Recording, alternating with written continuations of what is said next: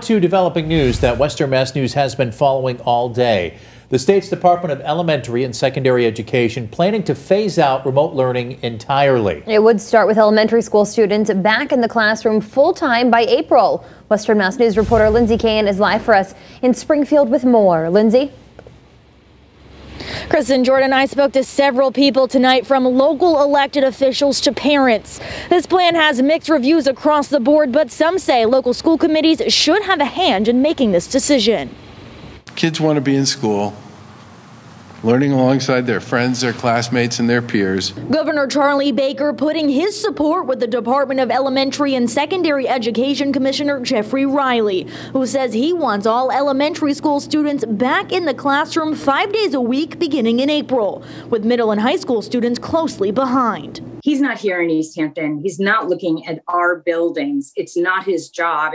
East Hampton Mayor Nicole LaChapelle tells Western Mass News she thinks the city should be able to make reopening decisions for themselves and not be forced into a plan they don't agree with. With the legal advice I just got, I don't understand where the mandate would come from.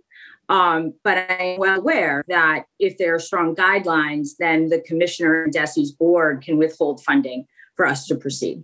Meanwhile, president of the Massachusetts Teachers Association, Mary Najimy, tells Western Mass News teachers in her organization are furious. This plan came out of nowhere. So that, to me, says it's a bait and switch move by the governor, who's attempting to take the spotlight off his massive failure of the vaccine rollout. She says they're still trying to figure out if Commissioner Riley has the authority to make these decisions. We're still trying to understand it.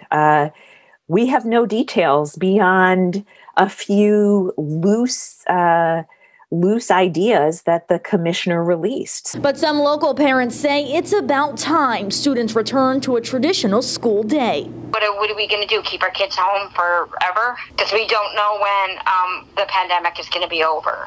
Dawn Leanna O'Brien from Springfield tells Western Mass News her daughter has been out of school for almost a year. She says she will allow her child to make her own decision, and she wants to go back to school. I think they really need the social part of going to school.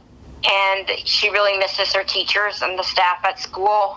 And other parents say it's comforting to know that under the commissioner's plan, parents can still choose to keep their children home until the end of the school year if they want to. I don't think parents should be forced to make that decision, especially with everything so touch and go right now.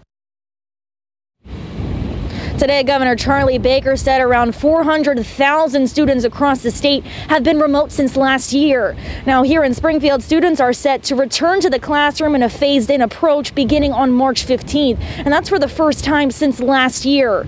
We reached out to the superintendent for a comment, but he said it was too early to comment on DESE's plans. Live in Springfield, Lindsay Kane, Western Mass News.